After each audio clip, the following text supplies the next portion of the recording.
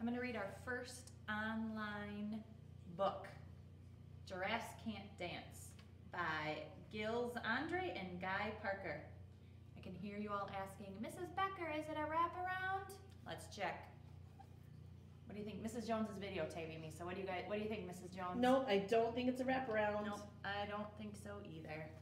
Oops, all right, let's start it. Giraffes Can't Dance. There it is again, Giraffes Can't Dance. Gerald was a tall giraffe whose neck was long and slim, but his knees were awfully crooked and his legs were rather thin. He was very good at standing still and munching shoots off trees, but when he tried to run around, he buckled at the knees. Look at him.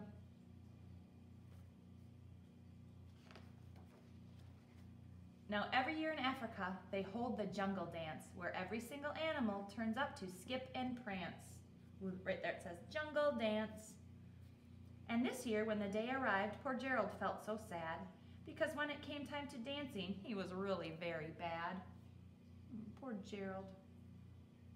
Looks sad. His eyes kind of tell me he's a little sad.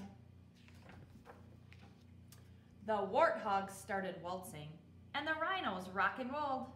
The lion danced a tango that was elegant and bold. The chimps all did a cha-cha with a very Latin feel, and 8 baboons then teamed up for a splendid Scottish reel. Mrs. Becker, I'm hearing some rhyming words in this book. I was just going to say that. I'm hearing a ton of rhyming words too. Let's see if we can hear what the next rhyming word is.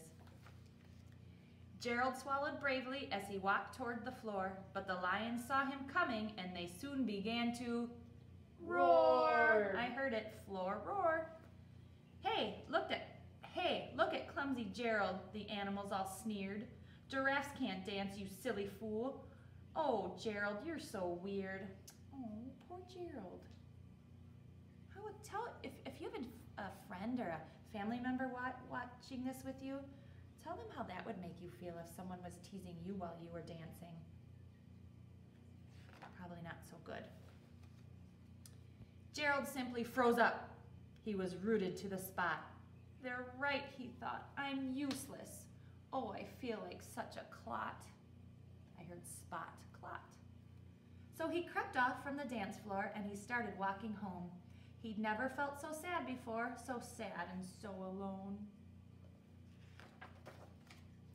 There he found a little clearing and he looked up at the sky. The moon can be so beautiful, he whispered with a sigh. Excuse me, coughed a cricket who'd seen Gerald earlier on, but sometimes when you're different, you just need a different song. I don't know if you can see that from the video, if you can see the little cricket right there. Listen to the swaying grass and listen to the trees. To me, the sweetest music is to those branches in the breeze. So imagine that the lovely moon is playing just for you. Everything makes music if you really want it to.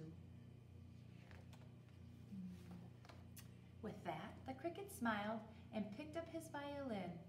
Then Gerald felt his body do the most amazing thing. His hooves had started shuffling, making circles on the ground. His neck was gently swaying and his tail was swishing round. And he's starting to dance. Looks like his legs are starting to be not so wobbly.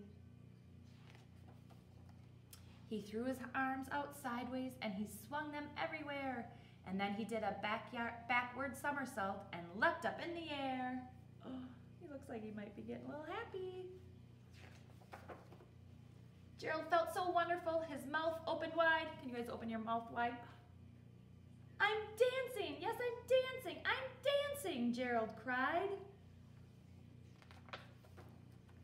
Then one by one, each animal who'd been there at the dance arrived while Gerald boogied on and watched him, quite entranced.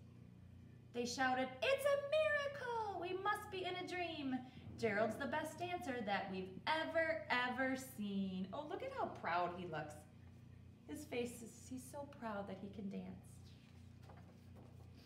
How did you learn to dance like that? Please, Gerald, tell us how. But Gerald simply twirled around and finished with a bow. Can you guys all take a bow? Remember, like bending over. Take a bow. Then he raised his head and looked up at the moon and stars above. We all can dance, he said, when we find music that we love. The end. Bye, guys.